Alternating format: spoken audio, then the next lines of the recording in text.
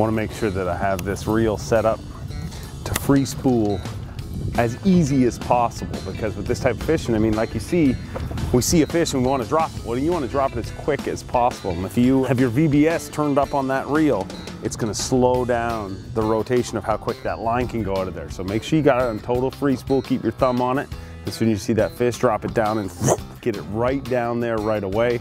And also, because the quicker you get it down there, you're also in a race with the guy you're fishing with. Don't tell him or anything, but you want your bait down there before his, because then the fish will eat it.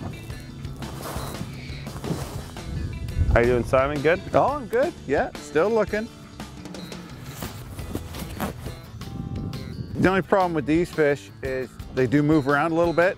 So when you catch a couple, you pull a couple out of the school will move off it a little bit. Use your electronics, follow your graph. You can see we have our GPS track there. We're just doing a little bit of searching. We'll find the school again, get on them, catch a few more. There's one. Oh, giant. Smoked it. Smoked it. Okay, I gotta calm down. Oh, it's another good one. Triple Salco. Net for you. Oh yeah, we may want to throw a net on this dude. Yep.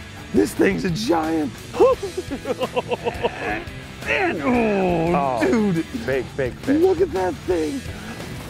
Look at the size of this freak right there.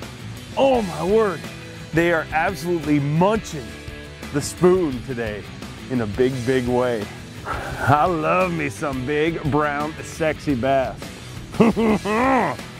Everybody likes a nice bass. And that right there is a nice one. Ooh, I think I found squatch. Best squatch.